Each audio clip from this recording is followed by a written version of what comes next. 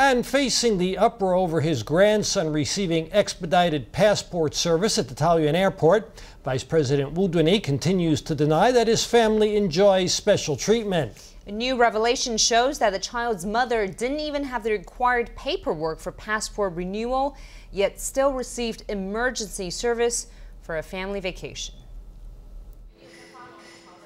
Yet another chapter in the passport privilege saga was revealed when DPP Legislator Duan Yi-kan brought the missing document to light. Wu Tzu-an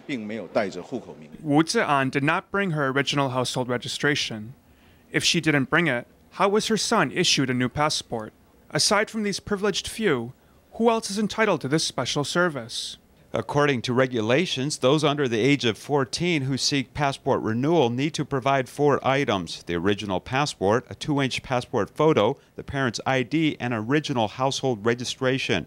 Wu Den-yih's grandson didn't have all 4, but was still able to get a new passport. The vice president denies connections played a role. There was no privileged treatment. My grandson is just a normal child. I don't know if his mother had the household registration. I don't know anything about this. The Ministry of Foreign Affairs admitted that Wu Tzu-an did not provide her household registration. It claims to have confirmed her information through the household registry system. It said in the future other citizens in similar straits will be able to enjoy the same treatment.